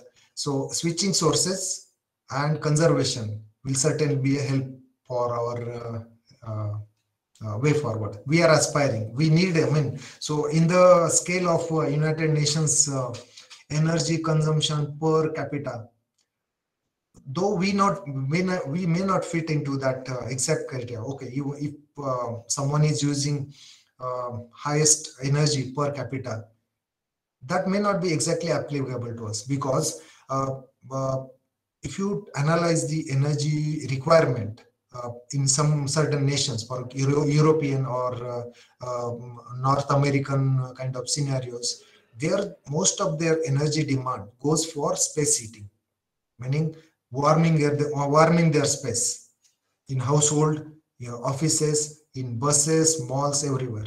Okay, so I mean, if we eliminate those energy embodiment, we do not require that kind of space heating. So I mean, so notwithstanding with any other kind of variation, since we require energy, and that is the indicator of development, because better healthcare, better education system, and better livelihood that comes from several in-house gadgets, at the same time several other facilities outside our house also. So energy demand will be ever rising, and we as an aspiring nation, it will always be on plus sides, right? So and our population and several other things are already there, right?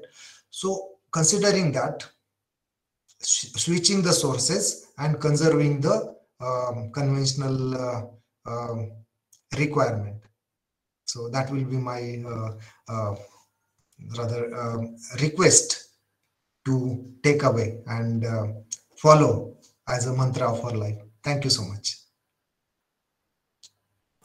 Thank you, Dr. Adina. That was a wonderful takeaway. By the way, are you aware of any such activities? Like, I came to know about certain startups which work only on this domain, like you mentioned, of switching off directly. So there are some startups which have come up even in Pune University campus. They propagate that just they want the home automation to come into picture.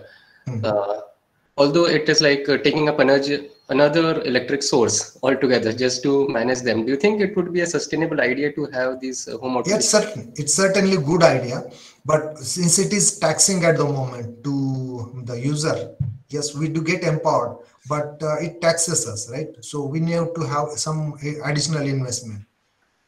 Yes, I mean, so our frugal ways will certainly be helping us. Okay, so if you want to, I mean, nowadays you certainly, so Alexa and Google Home, and there are many interconnected devices, all things are already coming into picture, right?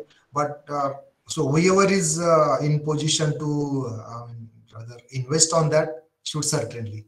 So that's what is that. Yes, and it only adds to the reduction into the demand eventually, right? So position, I mean, rather, yeah, occupancy-based sensors, all these things are, I mean, part of our smart devices, right? One should certainly go for if it is possible to him. Okay, thank you so much. Thank you so much, Dr. Adina, to be being with us. We'll be sharing Dr. Adina's presentation sometime by the end of the day, and I'm hopeful that if you have any queries, Dr. Adinath will be very happy to answer them, even by mail or by call, whatever suitable. And thank you, everyone. Thank you, Dr. Adinath, and we'll catch up later. Dear participants, thank you for being with us on the second session of the day.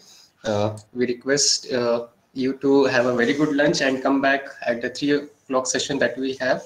It's not on sustainability of the physical entity, but rather ourselves, which Dr. Somnath sir will be hosting, and we have a very eminent speaker coming up in 1.5 hours or so.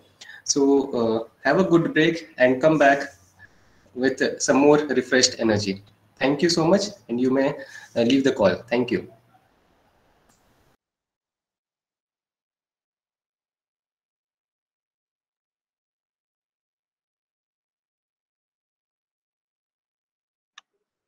The call can be switched off, recording can be closed.